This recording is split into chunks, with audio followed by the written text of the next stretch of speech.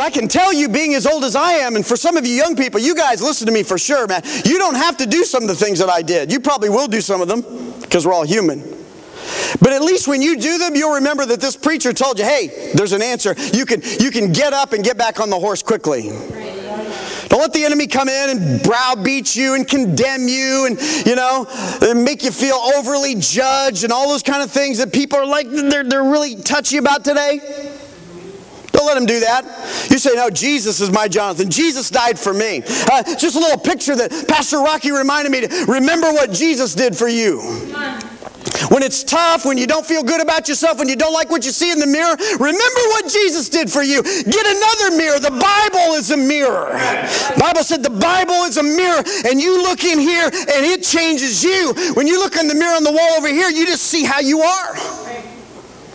People today are touchy about that. They don't look in the mirror long. They don't want somebody else judging them. I'm like, you don't need somebody else to judge you, and you don't need to worry about if somebody else does judge you. Look in the mirror. Right.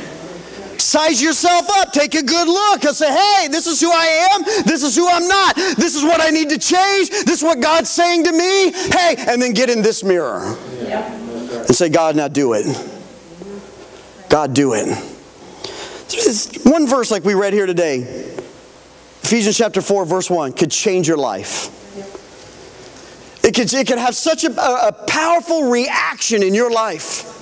There are scriptures I know that I could just off the top of my head, I can tell you. Acts 19, for example, it comes up in a lot of sermons. You know why? It changed my life.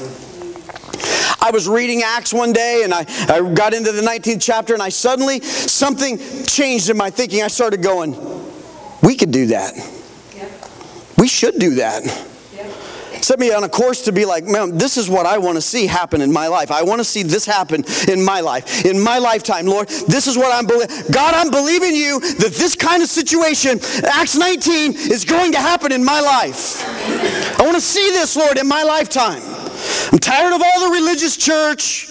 I'm tired of all the other models and the mirrors that we tried to mirror from everything else. Most of it's the world. I'm tired of all that, Lord. I want you to be mirrored.